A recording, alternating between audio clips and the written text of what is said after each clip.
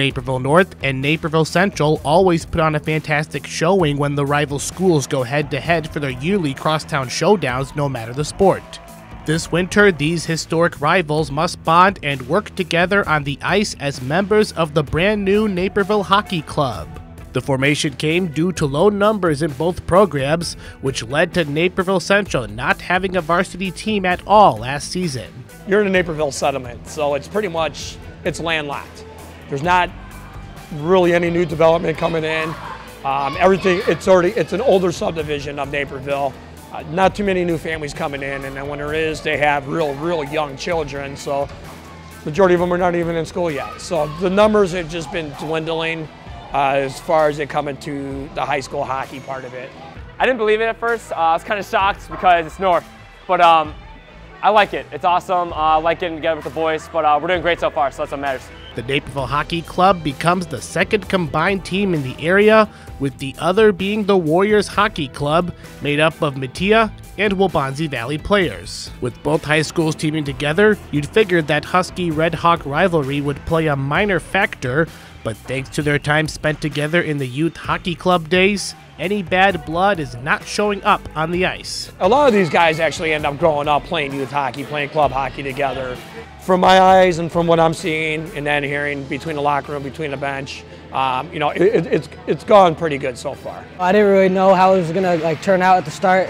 I didn't know how the relationships would work out, but I think it's been good so far. We've really clicked and created new friendships and stuff. This is not the first time that the Redhawks and Huskies have teamed up during the hockey season. A decade ago, the Naperville North program was shut down for 2 years due to low roster numbers, forcing Husky players to join Naperville Central JV and varsity programs during the time. For the Central players who didn't even have a varsity season last year, the idea of teaming up with their crosstown rival still came as a surprise. But in a sport like hockey, you need to have trust in your teammates if you are going to have any kind of success, so the transition has been a smooth one since the start. Initially, I was kind of nervous because it's two different schools coming together, but it's been great. So we do see a difference on JV and varsity with North and Central players. It's more of North on varsity, but it's been great. It's a lot more intensity than I thought it would be, and the boys really do care. So it's been a great season so far, and I'm looking forward to another strong rest of the season. Most of the lines are mixed with Central and North kids, so we've grown together and just formed a better team.